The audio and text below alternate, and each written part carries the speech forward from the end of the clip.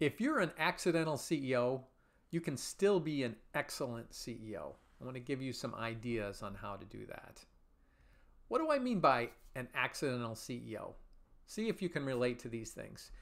You're an expert in your field and you've found great success in building a product or a service based on your expertise, built a team that has allowed you to be successful and your business is growing. So much so that you are finding yourself in a new role, having to be a leader, having to run your company and make it work beyond just making your product work. And you're struggling with that role that wasn't why you got in the business, but it's essential to how you succeed. There are 3 things I recommend for you in this role to help you be successful. One is it all starts with being rock solid on the purpose of your business.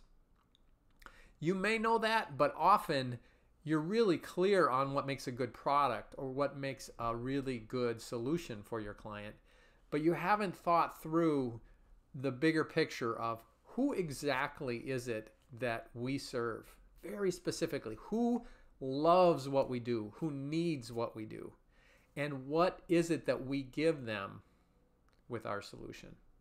That's a step beyond what your solution does, and it's really important to be crystal clear on that mission and that the audience that you serve. Once you know that gives you clarity and focus, and with that filter, you want to look at your organization, and it may just be you, but it might be more, and you want to take stock of both yourself and your business. What is it that you absolutely need to do, you, and nobody else can do? And it needs to be a small subset of all the things that need to be done. What could others do with the proper training? And what could others do with real effort because you can't do everything and you need to find a solution to that? Look at those 3 levels, and the goal here is to be clear on, in your role as an accidental CEO, what part of your product expertise do you keep, and what are the other roles you need to also excel at, and how do you narrow the things on your plate so you can be successful at those things that have to be done.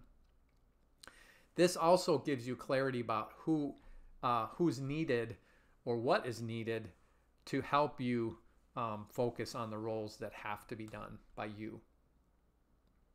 And then the third recommendation is relentlessly focus in 2 ways. Focus your time.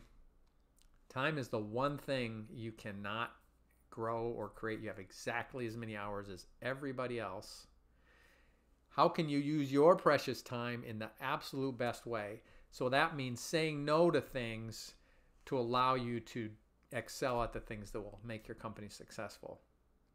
The second way focus will help you is to keep the company focused on that true story and say no as a company to tempting distractions and focus everyone on the things that will help you achieve that success for your chosen clients.